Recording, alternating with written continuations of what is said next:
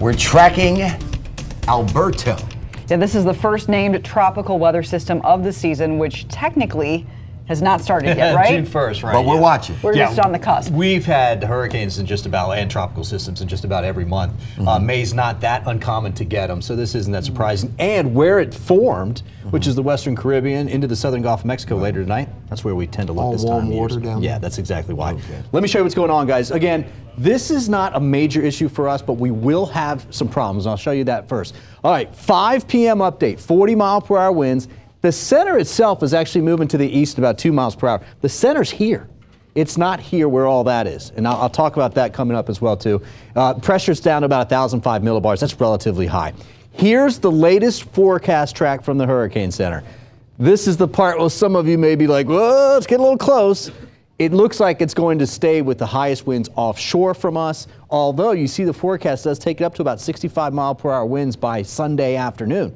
So that's a formidable tropical storm there, and then making a landfall somewhere east of New Orleans. It looks like up towards Mobile, perhaps, but anywhere in that cone the center could go. So we're still going to have to watch that. As far as watches and warnings go, right now Cozumel, Cancun under a tropical storm watch, the western tip of Cuba as well. And as of the 5 p.m. update, now parts of the United States have a tropical storm watch from basically Indian River Inlet all the way back out towards almost to Lake Pontchartrain. In fact, it does include that. There is a little bit of a storm surge watch in here as well, too. I'll show you that coming up here in just a little bit. That looks to be the main area that we'll be dealing with tropical storm force winds and what you would expect with the system coming in. There's the forecast models. You see them all curving back up to the north and the west. This is a subtropical storm. The winds are highest outside of the center. The center is exposed, and I'm going to show you that as well, too. You can see, look at, that's the center.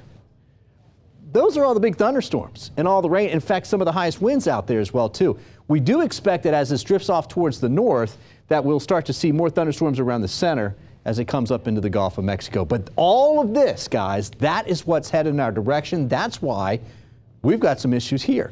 Recon's out there right now. You can see them flying out of Keesler Air Force Base in Mississippi, and they're giving lots of data for us. So we'll get that data into the weather models, and that will help us start to get a little bit better idea of where it's going to go. I'm going to go over all of this in about 15 minutes. I'm going to make my producers mad and spend a lot of time to walk you through this. So stay tuned. We're going to keep you updated.